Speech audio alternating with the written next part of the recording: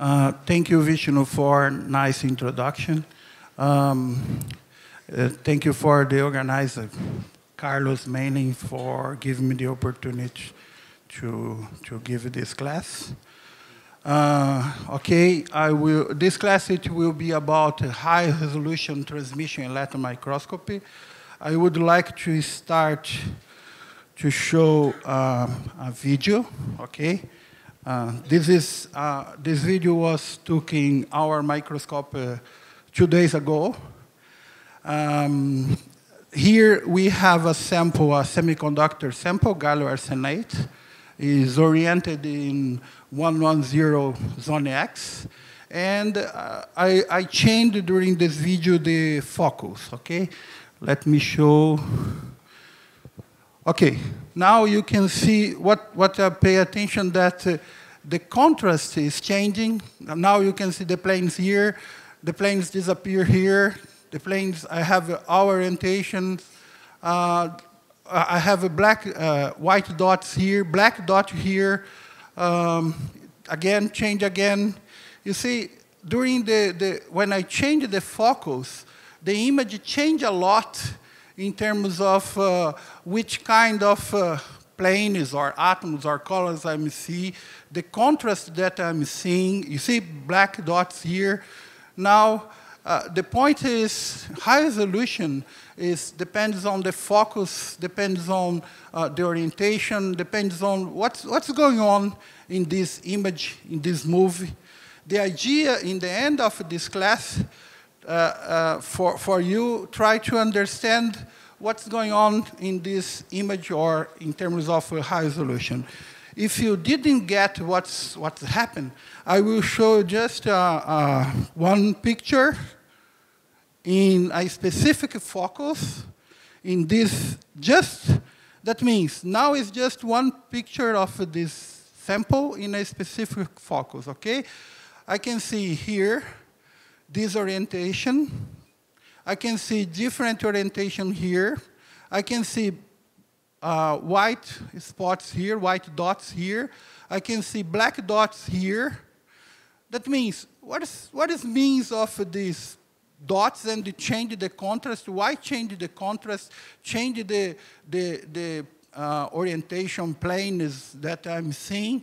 You know, what I'm seeing, plane, columns, atoms, what means white dots, black dots, is the same, is different. Why I'm seeing different orientations is the same in the same image. I can see many planes or columns or atoms in terms of high resolution. Why I can see, okay? This is the idea. Try to understand what's happened in high resolution, okay? So, to start, you have the incident B, we can describe as this wave, okay? It's a free electron propagate. The free electron interact with the specimen, the specimen, and after that goes to interact with the specimen, goes to the objective lens, interact with the lens, and we have, this is a simplified diagram of the microscope. That is what's happening in the microscope, and we have the image with the planes or lattice fringers here, okay? So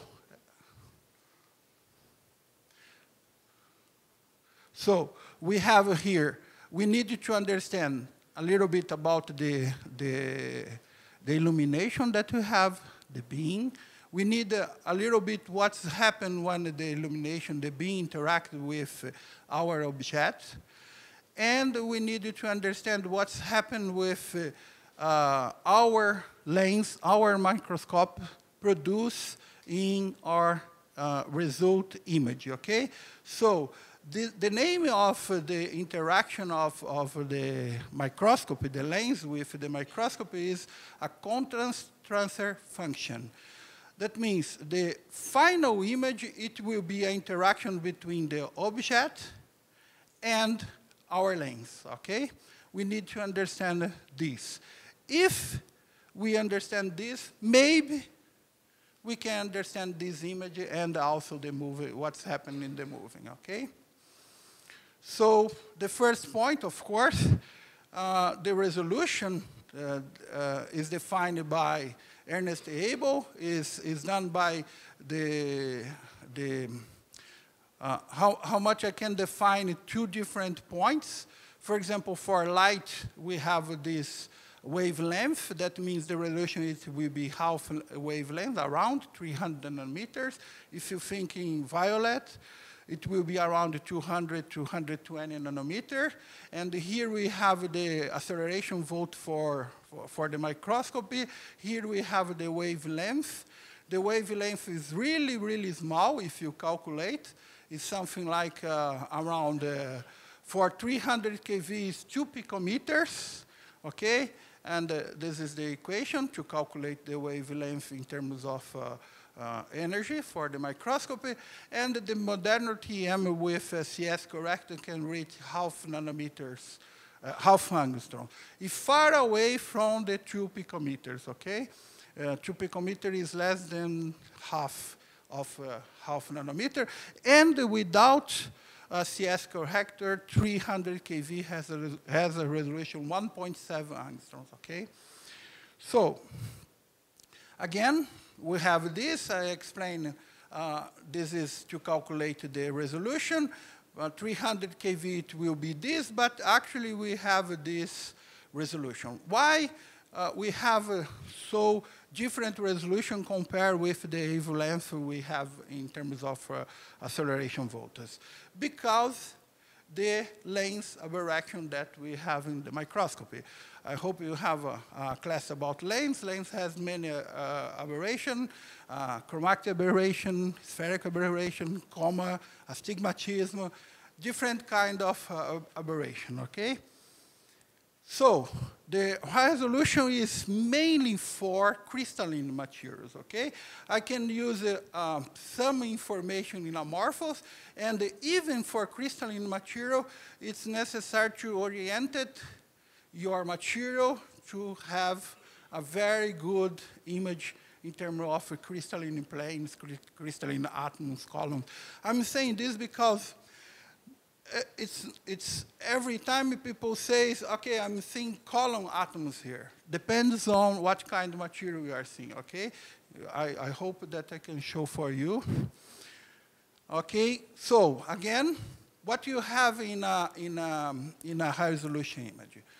We have interference, constructive interference, okay? Because you have a periodic range of your atoms in the material, in your sample. So we have interference constructive. I'm saying that if you see this, you not can say directly that you are seeing planes or you are seeing atoms, okay? You are seeing a constructive interference between the beam and your sample, okay? If you choose, for example, put the aperture and you choose just two beams, you will see just a fringe in one direction. If you normally for high resolution, of course, I want to have all information. I don't use any aperture in order to get all direction in the microscopy. Again, if you look here, these appear with white dots, and here appear with black dots. I have more oriented this direction, here more oriented here. That means it's change across this direction, the image, what's happened, what's going on here, okay? So, what's happened in the microscopy? We have the beam, we have the object, the specimen, we have the lens. The lens produce we have a back focal plane, and we have the image in the real space. In the back focal plane, we have the diffraction in the microscopy. So the first point that we need to understand is the diffraction, or what's happened here in the back focal plane in the microscopy. If we don't understand what's happened here, we can understand the real image in our microscopy. Another way to say this is the lens in our exit wave is produce a Fourier transform and produce a second Fourier transform, a second lens, and return it back for real space. The first one gives to us the reciprocal space. The second one gives to us the real space, okay? This is another way to describe the same thing in terms of diffraction and the real space. That means it's a mathematical transformation, a Fourier transformation twice in your sample. Okay, try to understand diffraction. You guys had 2 classes about diffraction. This is a very easy way. You have the incident K, the beam here. The beam is diffracted. We have the result of the difference between the scattering, diffraction, and scattering. This is done by the difference between K, the diffracted and K direct is K.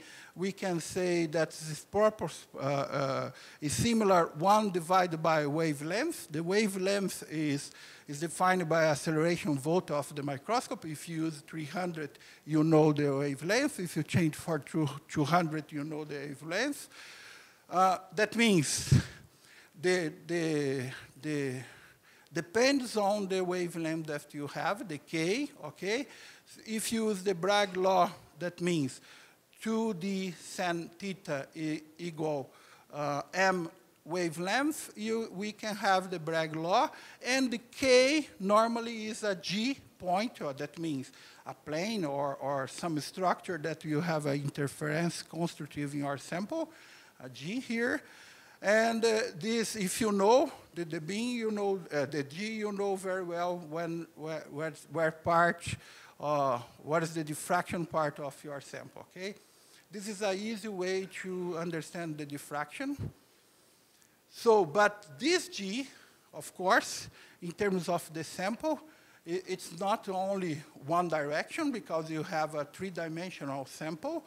So we need to understand a little bit about crystallography. Because of this, every time now you have heard about orientation, 100, 110, 200, and so on. That means it's a 3-dimensional information. We normally call 8QL, okay?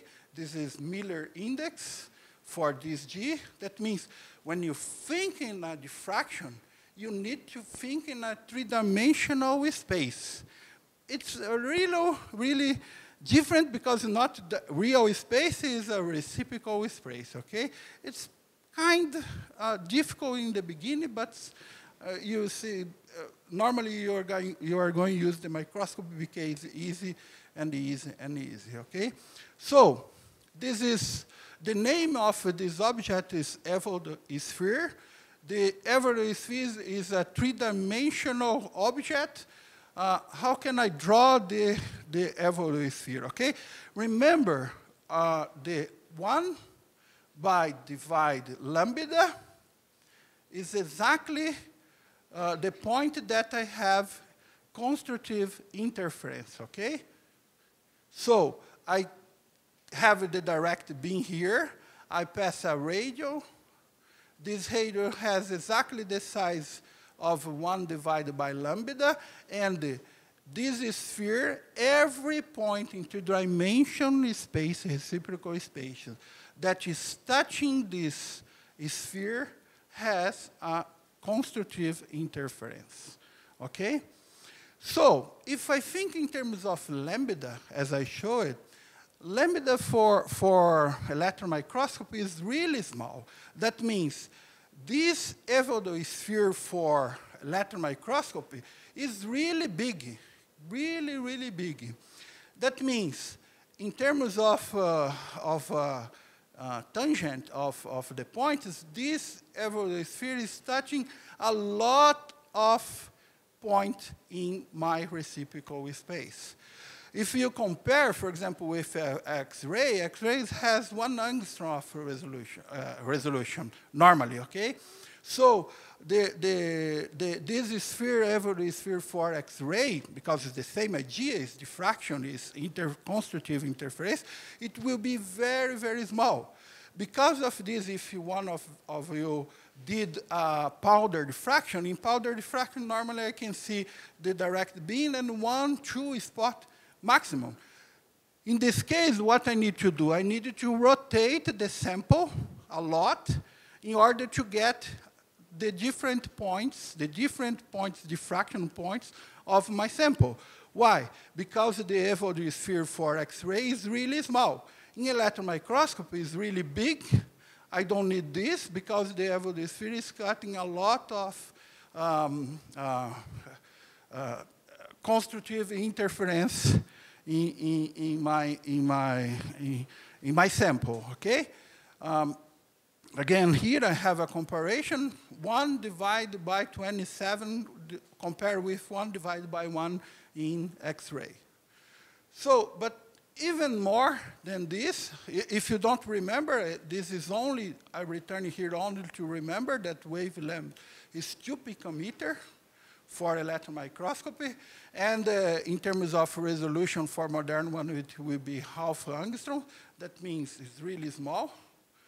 And so now I can understand why I can see in high-resolution image, I can see many planes compared with X-ray, for example. I can see because the evoked sphere is touching a lot of points, diffraction points in my sample, okay?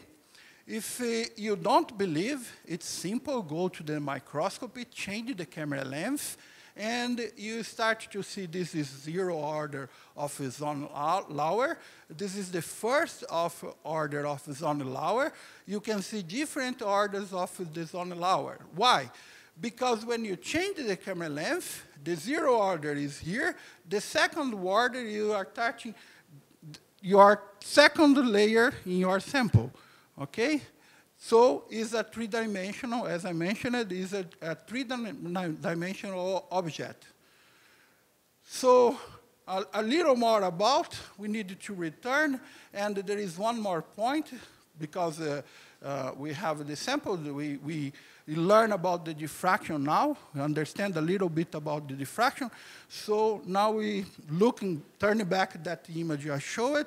Now we can understand why we can see a lot orientation, a lot G in our sample using a TM, okay? Because the evoked sphere. But there is one more thing. This is a light diffraction for different slits. We have 7, 5, 4, 3, 1.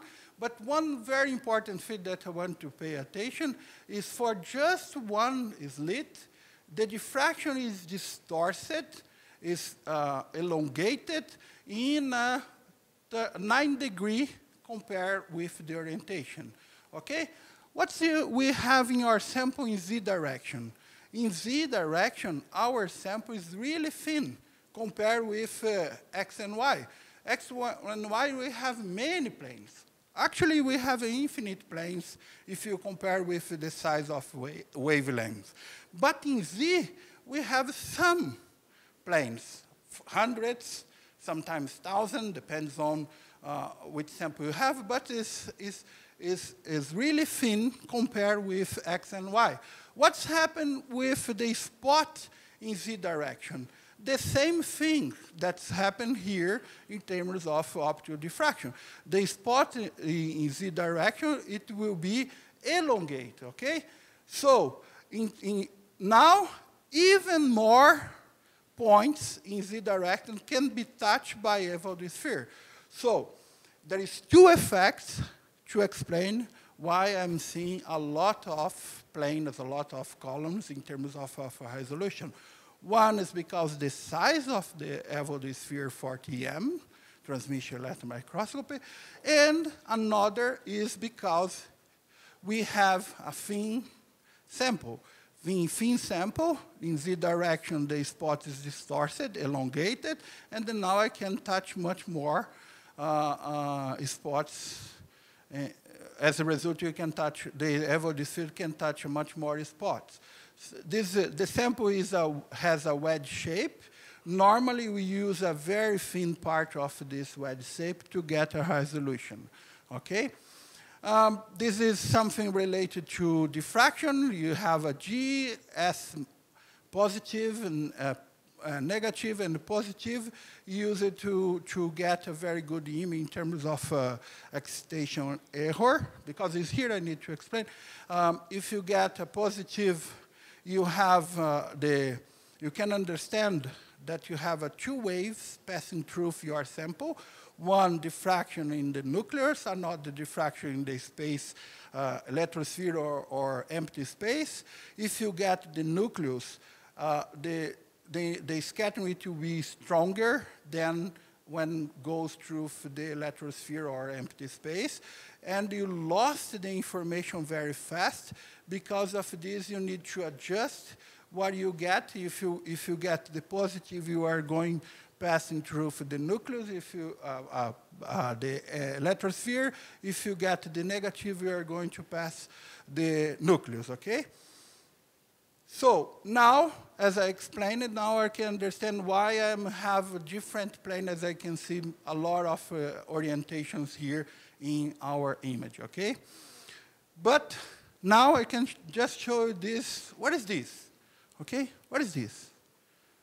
This is an image of a wedge sample taken with tubing.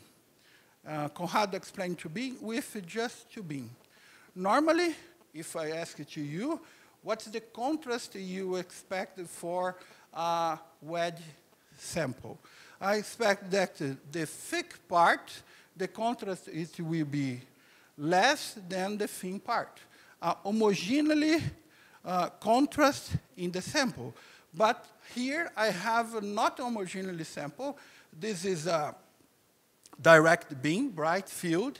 This is a dark field. That means I get one specific G. I have a oscillation, a modular oscillation, okay? And they are complementary. Almost complementary, okay? I have not directly, Conrad explained, but here, when here has a big intensity, here has low intensity, and so on, okay? So it's completely different of the normal idea that I expected for a wedge-shaped sample. The contrast is not a homogeneous variation, but has this kind of variation in our RTM, okay? Now, this is, I get this from Carter Booker. This is a dark field, bright field image. It is a silicon. That means there is no composition variation. It's the same sample.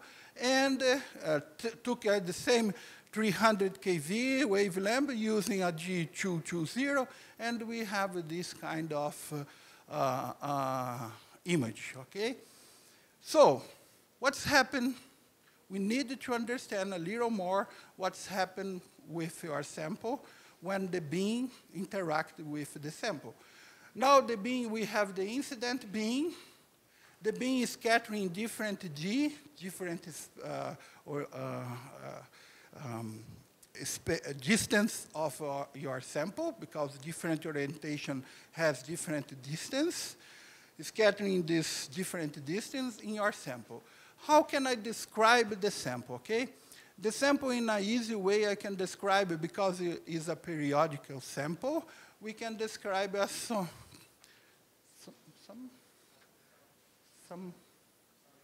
summation of all unit cell that we have here, okay? We have the incident being here and the scattering all unit cell that we have. Here is the factory structure of our sample. Just to mention it, for Rutherford cross-section, this depends on of the Z. That means the scattering it will be different for different elements that we have in the sample, okay? But in terms of understand, as I said, the scattering with all G that we have, because it's a wave, as similar in optical, diffract with all slit, all column that we have in, or planes, or structure interference, constructive interference that we have in our sample. We need to summation again in all different G that we have in our sample, okay?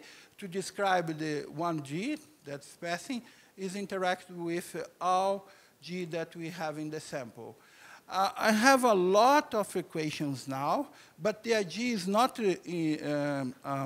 describe a mathematical way, but gives to you the final result and try to understand what's happened, okay? So now I need to expand this. I will expand this in terms of different G here, G1, G2, G3, but to be easy, as you see in terms of image, in the image I get G220 and the direct beam, I will do approximation using two-beam approximation. This became an interaction between the two beam. G depends, look for, this is the equation for only two-beam approximation. G depends on the zero order, and the zero order depends on G.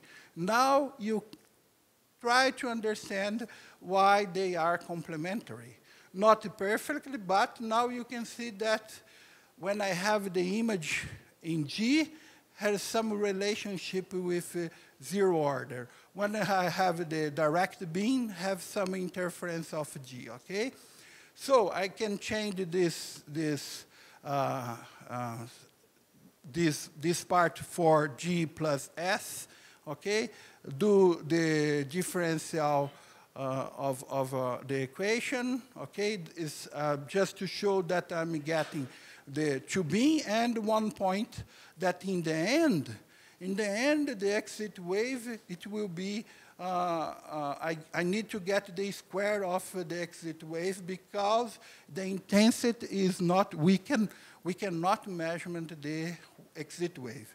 We measure the square of the exit wave. And the intensity needs to be normalized, needs to be 1, okay? So we have here a lot of equation again, but if you do, in this equation, derivate, you can see here is the derivatives of the equation, and I can get the second order of equation. So second order of equation has two solutions. Here has these two solutions. S in terms of diffraction contains the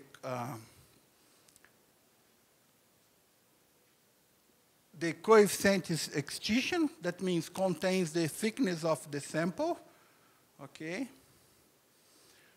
So I can use a different approximations, change for exponential for sin and cosine, and using different approximation contours again, I can get that the G, the final equation, as I said, my G is not explain everything, but is an oscillation between sin. I have a sin oscillation in G as final result, okay? So in the end, the square of the G, because I measure the intensity, I have this kind of equation. Is an oscillation in sin square that depends on the thickness of the sample and the coefficient extinction of the sample.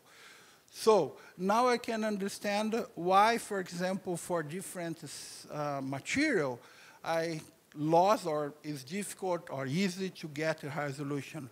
For example, for gold, that I have here the coefficient of extinction, it will be higher than the carbon or aluminum or light material, and it will be harder to get a resolution, okay? Because the intensity that pass through the sample depends on the thickness and depends on the coefficient extinction of your sample. And the coefficient is depends on the factor structure, depends on the Z. Different Z has different coefficient extinction, okay? So, but it's the same, as I said, the intensity needs to be normalized. In the end, we have the intensity for G is a sen square, and for 0 is 1 minus sen square. That means it's complementary. Now we can understand why I have this in terms of image. This is diffraction image for G, and this is the image of direct beam. It's an oscillation, a sen square oscillation, and they are complementary. When one the maximum, another is the minimum, and the thickness of wedge shape, the thickness is changing in this direction. Here, I don't have information exactly because the coefficient extinction 0 goes too high, and 0, the intensity that I can get in the image. Now I can understand what's happened in terms of the diffraction here, okay? Why? Because in the beginning, I show that two beams, only two beams depends on each other. The direct beam depends on G, and the G depends on of 0, direct beam. So try to expand this, not in terms of mathematical way, but to understand that any G in terms of resolution depends on the G that you have around the other G. That means now I can understand a little bit the difference in terms of this G depends a little bit about this G because the thickness change here, and a little bit in terms of difference in orientation change the G that I'm seeing. Now you can understand why in terms of diffraction, in terms of diffraction in terms of image, you need to get to beam. Why? Because if I use all beams that I have an interference in this beam. That means it will not be a clear image. So I tilt the sample, go to the specific tube G that I want, and I have a direct beam, and the only specific G, and that information, it will be much more clear, okay? Because if you try to do in zone X, that I use zone X for resolution, if you try to do, you have an interference the other G's and the G that you choose to get the information. Maybe, and for specific some cases, you get a wrong information, okay? Or you get a less contrast or in terms of that information you want, okay? So, because this you need to use a 2 beam in terms of diffraction, dark field image, center dark field, but using 2 beam standoff to use the zone X, okay? So, but there is one more thing, okay? Now I understand just one image, okay? It's changing in terms of orientation, different planes. But there is one image, there is one point that we need to understand, why I can see black dots and the white dots, okay? But in terms of the movie that I show, there is one more thing. Remember that I move, I'm changing the focus. The focus changes completely the result of the image. What is the best focus to get the image? What is the correct focus to get the image? Okay? Because if you change the image, change the interpretation that I have. Okay? So I need to understand what's happening when I am changing the focus. Okay? So again, we have the incident beam, the specimen. Now we understand a little bit what's happened when the beam interacts with the specimen, and we have the length. Now we need to understand the contrast transfer function. But the contrast transfer function is directly related with the lens in the microscopy. Okay? We need to understand what's happened with our exit wave when passed through the lens. Okay?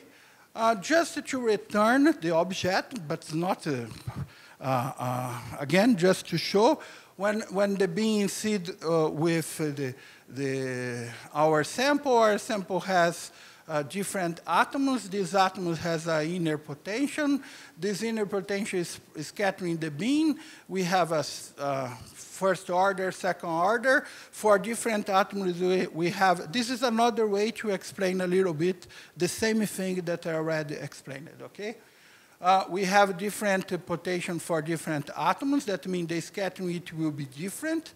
Because of this in the resolution, we have a little bit about composition information, okay? And we have different thickness to get high resolution for different materials. For example, for gold, if I want to get a very nice high resolution, the maximum thickness it will be about 10 nanometers. For copper, it will be around 40 nanometers. For carbon, 100 to 150 nanometers.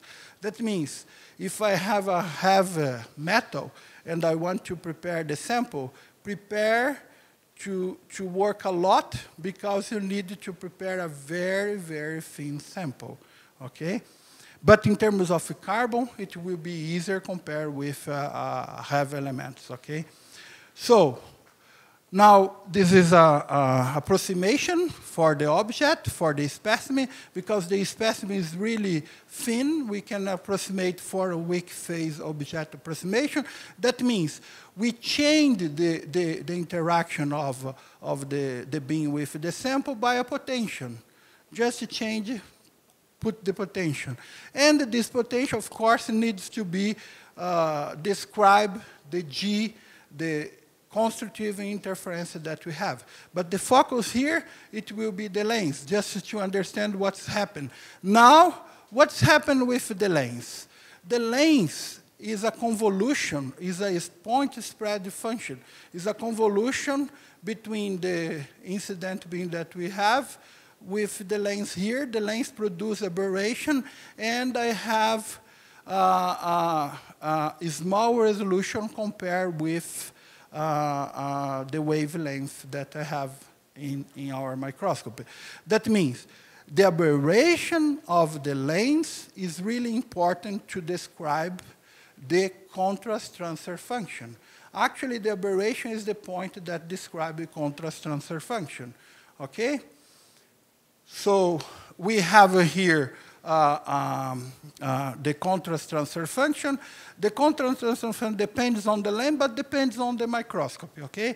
The first thing depends on the aperture, functional aperture. If you put some aperture during the resolution, you reduce the information that you have. But suppose that I didn't put any one. The aperture will be the size of your lens, okay? Envelope function is related to the gun, is related to the illumination system. For example, chromatic aberration is directly related with the delta E energy that I have. If you remember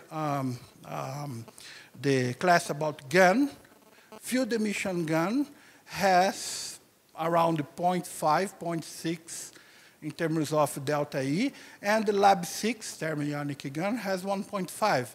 The chromatic aberration for Lab 6 is higher than for field emission gun, okay?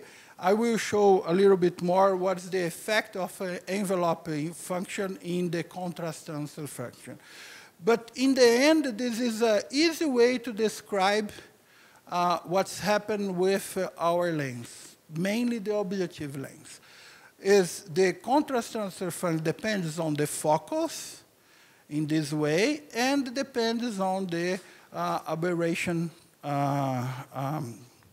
spherical aberration of our lens, okay? As I said, this is Easy way, okay? Why easy way? Because we have a lot of aberration in terms of our lens. But in a no-correct microscopy, CS is too strong that I can approximate only for focus and CS, okay, the correct aberration. But in another way to describe this, because we are in a reciprocal space, instead of to use the real space, we can use the sen, change the explanation for sen. This is a contrast transfer function in a reciprocal space, okay? So, as I said, depends on all of aberration of the microscope. Why am I saying? Because in modern microscopy, the CS is really low. Sometimes, if you have a really low spherical aberration, it starts to depend on the other aberration that I have in the lens. Always, lens has aberration. Always, lens, it will interfere in a final image. You need to understand how, okay? So, in an ideal CTF, that means a perfect CTF, what I want? I want that this is an intensity of the contrast transfer function. This is a frequency. Frequency, that means in a reciprocal space is opposite D, 1 divided by D. That means here we have a very, very small real space. Here we have a very big space.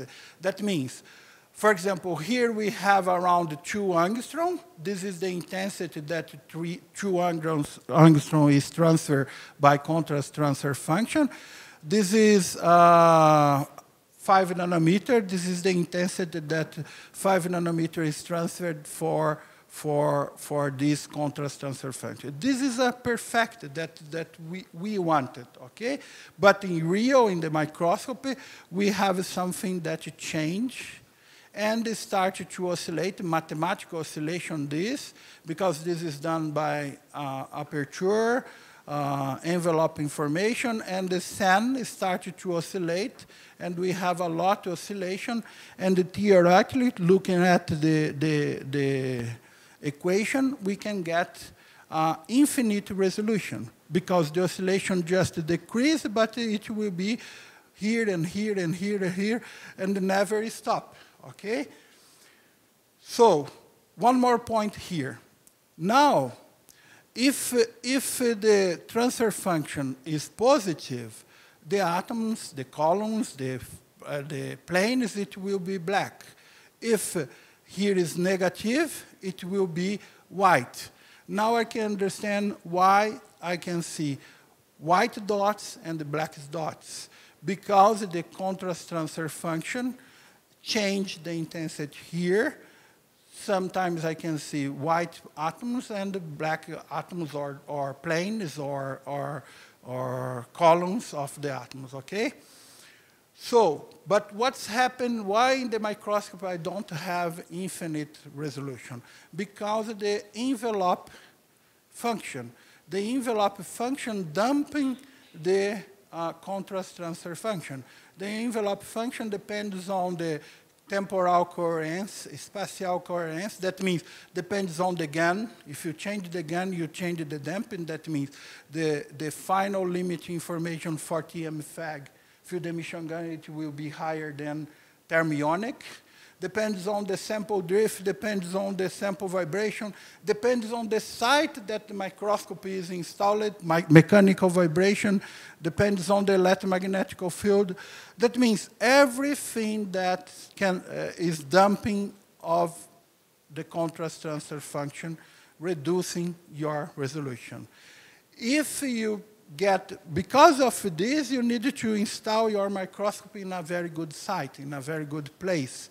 If you install in a very good place, you increase this dumping and increase the resolution that you get in your microscopy, okay? So, now if I do some calculation, I can find using the best way that the transfer function can be transferred the intensities, okay? And I can find the best focus that the name is assertive focus. But what does mean assertive focus, okay? Just means that this intensity is transferred almost perfect, or the best way that I can transfer, okay? Because if I change the focus, I change the function, the transfer function. That means not the best way, okay? So, depends, as I said, depends on the focus, depends on CS. And now we will change a little bit about focus and what's happened in, and the resolution of the microscopy, sorry, is defined exactly in the assertion focus, okay? In the assertion focus, we have the equation for resolution of our microscope. And this is the contrast transfer function for assertion focus. If I change the focus, now I'm changing the focus, asserts minus 66, minus 20, 56, and 97, I'm changing the shape of my contrast transfer function. Okay. Now, what I can understand here. First, I changed by white dots for black dots. If I have a specific plane or constructive interference here, this plane which will appear in our final result, final image with black instead of white. Okay? What's more happened? This specific frequency here is not a transfer. I have 0.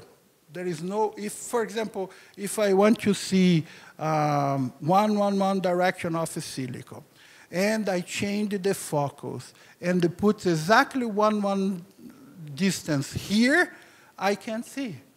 The transfer for this specific point is 0, okay? I can see this. But there is some advantage in terms of changing the focus. Why? Because when I change the focus, I start to increase a little bit the resolution of the microscopy. You see, now here is 0. Now I can transfer a little bit. Now I can transfer a little bit more. That means the intensity here, the resolution here, that was 0. Now I can transfer this for our image. That means you can see some specific distance that's not possible to see in focal search. Change your defocus, okay? In electron microscopy, because the lens is a convergent lens, only image are take the image only in under focus, okay? Never over focus, only under focus. Because of this is minus, minus, minus instead of plus, okay? Only I use minus instead of plus, okay? I took only in under focus. I can change too much that I can have a pass band, okay? And I can see some specific distance. This is a 100 kV electron microscopy. That's not possible to see 111 silicon. The resolution is around 2 angstrom. But if I change the contrast transfer function, I create a pass band, and I can see now this space of the silicon in 100 kV, okay? Now I can show you another thing, just to show and prove something that I said for you, okay? I'm changing the focus. If you see here a Fourier transformation, I can see black points, black circles here. What does it mean, these black circles? Anyone has an idea about what does it mean, these black circles here that I'm seeing when I change the focus? Remember, here, just try to help, okay? Here I have the Fourier transformation. I'm seeing the distance here. Here is high resolution. D is very big in terms of reciprocal space. That means it's very small in terms of real space. When I change the focus, I'm starting to see some black circles in the Fourier transformation. What it means, these points that I'm seeing, black points? That means I'm showing that the contrast transfer function exactly has that shape that I show it. Okay? How? Look this. I have here, in this specific space, there is no transfer in terms of contrast, Fourier transformer. There is no contrast, there is no intensity, it will be black. If I change a little more, I have more and more and more points in different distance, in different points of the reciprocal space that will be transferred with zero, no intensity. Again, look this. We have different points, turn back. Now just one point, I'm changing the focus, I'm changing the intensity. Okay? That's it, that point is transferred. So, but as I said, it depends on the focus, but depends on the CS. The same acceleration, but different CS, different objective lengths. I have different contrast transfer function in our microscopy. Any kind of, every kind of G or space, distance, it will be transferred in a specific intensity that depends on the contrast transfer function.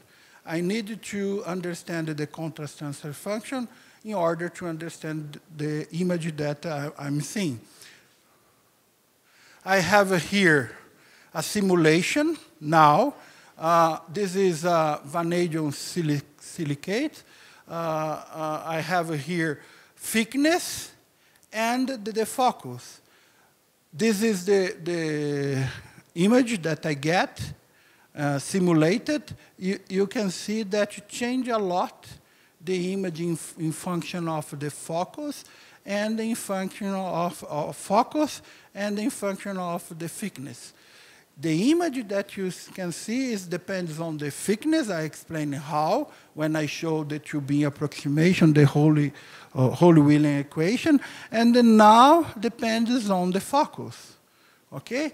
If I change the focus, I change the contrast transfer function, I change the image that I'm seeing for each specific direction. Another example, this is a germanium semiconductor. Again, this is the thickness and the focus. I change the thickness, change the information that I get, or if I change the focus, change the information that I get. So now you can understand the first goal, try to understand what's happened here. Okay? What's happened here? I'm changing the focus, I'm changing the contrast transfer function. Every distance is changed in function of the focus. More than that, because I have a wedge-shaped sample, depends on the thickness also. So we have a different focus and a different thickness. If you know very well your sample, for example, silicon, germanium, and just to try to understand the orientation that you have, the orientation that you are seeing your sample, is go to our resolution and you can easily get, or you try to measure some angles or some distance. Yes, it's easy and straightforward. But if you try to understand what kind of atoms or planes or columns you are seeing, that is not straightforward using high resolution. You need to do a simulation. Why? Because this image depends on the thickness, and even if I get in a specific focus, depends on the thickness, but depends on the focus. That means normally, if you don't know about your sample, or if you want to show that a specific contrast belongs, for example, oxygen, or belongs to, comes carbon, you need to do a simulation. In high-resolution image, it's very important to do a simulation in order to interpret your image.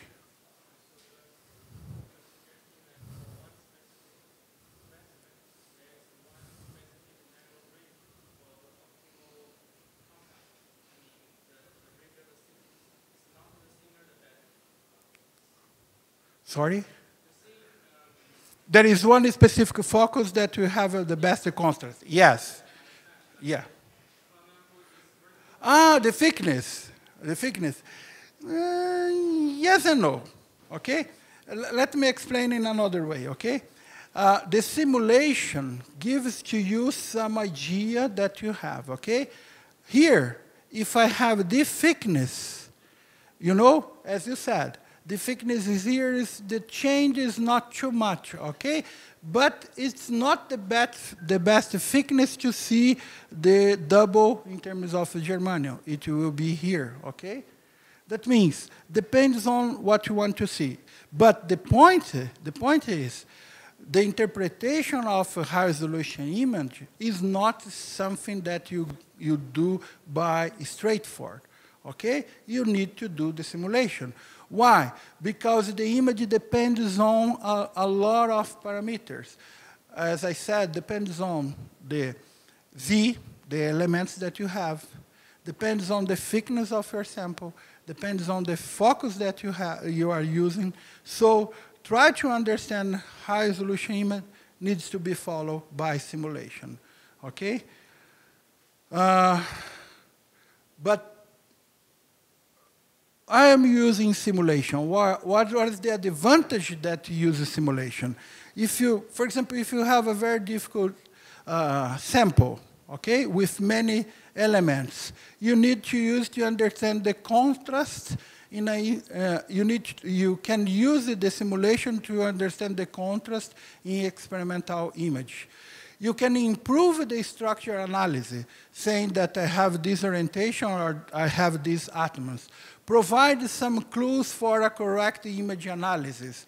You can do the simulation as you suggest, and try to find the best thickness in order to get the best image. Okay?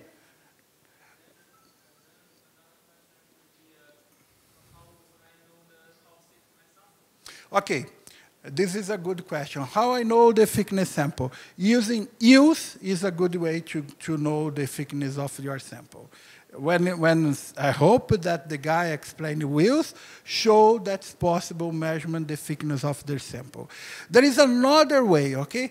If you go to the scanning electron microscopy, the backscattering depends on the thickness. You can do the simulation for different thickness and get the signal. The signal of the backscattering depends on the thickness of your sample.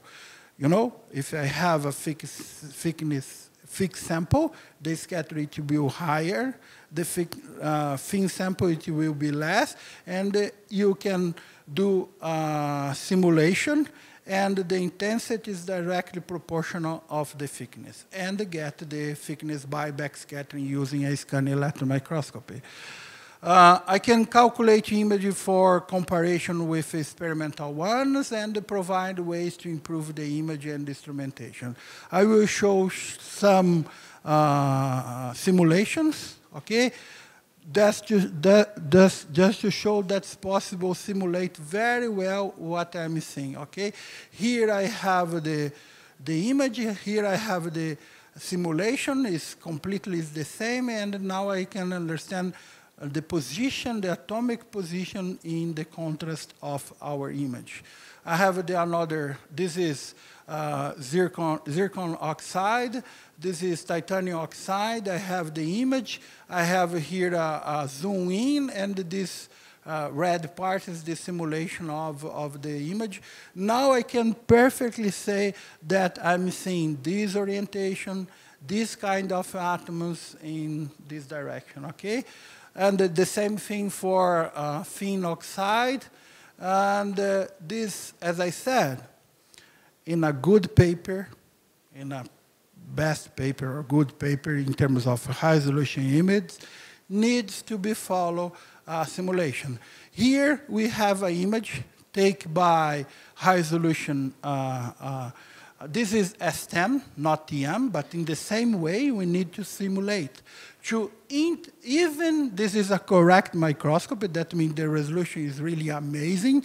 Then the guy knows what material he has, and now to understand exactly atoms that I'm seeing here needs to be followed simulation, by a simulation.